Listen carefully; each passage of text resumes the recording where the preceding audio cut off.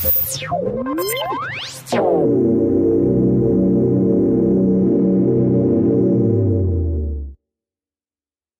might be times when you need to display a pop-up dialog box just to collect a single piece of information. You don't want to use read host because at the console here it's a text prompt.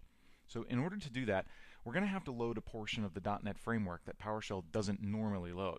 So we'll start by asking system.reflection.assembly to load the Microsoft Visual Basic portion of the framework.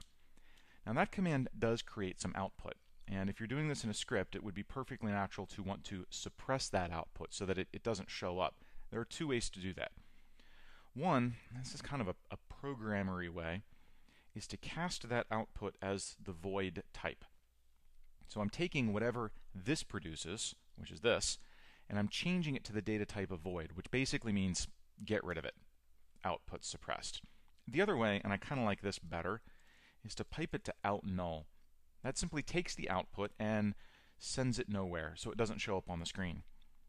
Now once that's done, we are going to, let's start by coming up with a variable.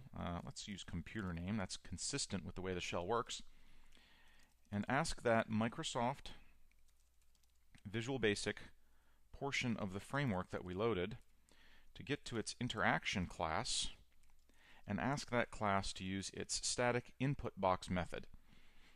Now, you can put up to 3 arguments in here. The first is a prompt. The second is the title bar. And the third, which is optional, is the default value that you want displayed. So when I hit enter, I get my prompt, I get my title bar, and I get that. When I hit OK, whatever was in that text box will wind up in computer name. That's kind of a roundabout way of getting there, but it's the only way we've got if that's what you want to do.